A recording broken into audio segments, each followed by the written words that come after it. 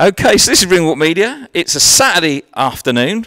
We're over at Matthew Hatton's gym, and we've managed to get Matthew and an up-and-coming superstar, Jack Hatton. Good morning to you, gentlemen. Nice one, mate. Nice one, mate. Morning, Matt. Yeah, in doing a little bit of work on Saturdays, done a bit of S&C with Andy today. He's doing so well with his boxing, and he really wants it, so just trying to do everything we can to help him. So listen, Jack, we've seen you on the pads with your Uncle Richard. How are you enjoying doing that? Yeah, it's good because I get to do a bit with my dad and a bit with Rick, so then I get the mix of both styles, so if I can put them together, it'll make me an even better fighter. I'll tell you what, one fought Canelo, one's a two-time two-weight world champion. You've not got a bad start, have you?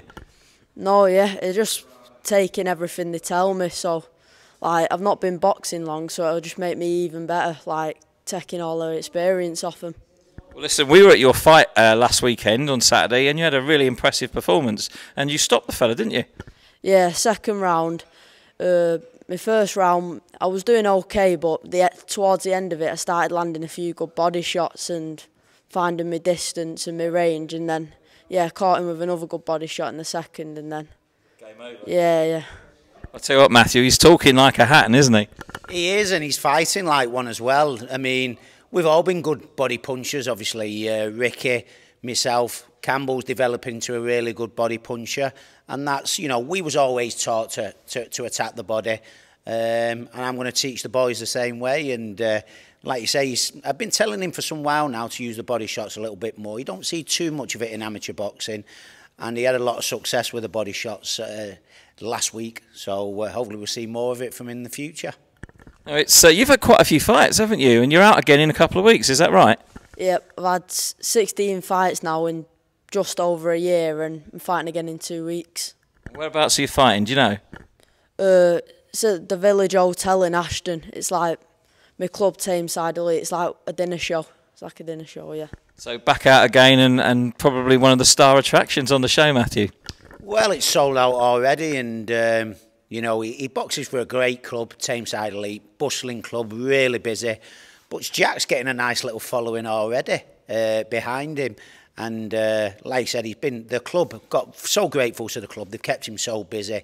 He's had 16 fights in just over a year. Sounds ridiculous, really, but he's progressing so well. He's won 14 of those. You know, one of them was a bad decision. The other one was a good learning fight for him. So he's doing so well. Really pleased with him. So is that what you want to do? You want to go into boxing, into the family business, as it were? Yeah, hopefully one day.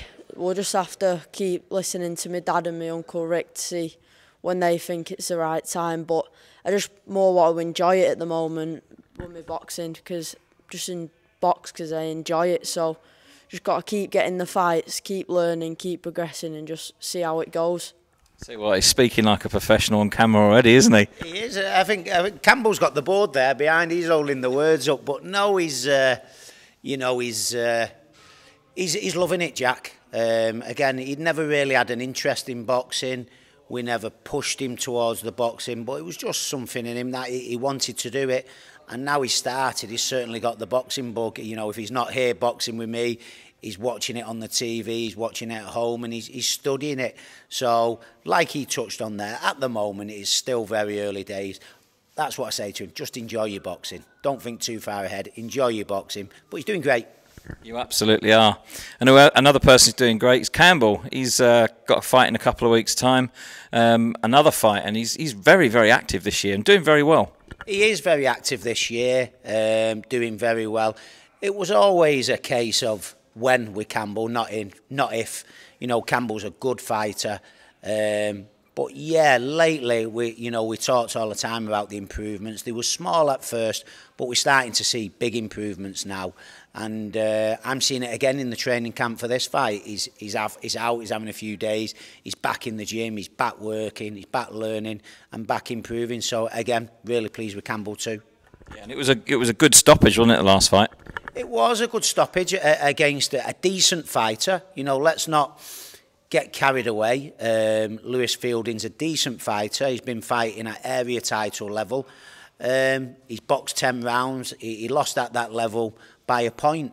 So that shows the level that Campbell's at already. He's already probably past that level. So keep Campbell busy, get a couple more 8-rounders, and who knows, maybe towards the back end of this year, early next year, we can look for a title of sorts for Campbell. Well, that's great progress for Campbell. And Jack, is that who you're going to go after next? You're going to try and be the next Campbell Hatton? To be fair, I started getting into boxing because of Campbell, because it was around the lockdown when I started doing boxing, and that was when Campbell turned pro. So it was like the whole family was getting interested in it because Campbell was turning pro and having his first few fights. So I thought I'd just give it a go myself in the lockdown with my dad, and I just really enjoyed it and I've just kept going. Hey, and don't forget, he took liberties last time he sparred you. Don't ever forget that, Jack. He took liberties. Pay back one day. I know. I'll be sparring him soon. Tell you what, the way you're going, you'll be knocking him out, won't you? I know, yeah. Lot taller than him. I'm a lot taller than him, so. You're a lot taller than Campbell. He's giving it to you here, Campbell, proper. Well, listen, it's really, really nice to bump into you this morning, young man. And I think the future is going to be very bright for you. But like Matthew says, plenty of time. Learn the craft, enjoy boxing, because once you step into those pro ranks, it becomes a very, very different game. But you've got great influences around you, and we really look forward to your next fight and all the other fights as well, my friend. Nice one, mate. Cheers. Matt, listen, great. Thanks for having us here this morning, and we look forward to seeing Campbell out in, I think it's the end of next week, isn't it? Campbell's boxing 27th of May, so that's 4 weeks today. 4 weeks, superb. Thank you, lads. Good to see you.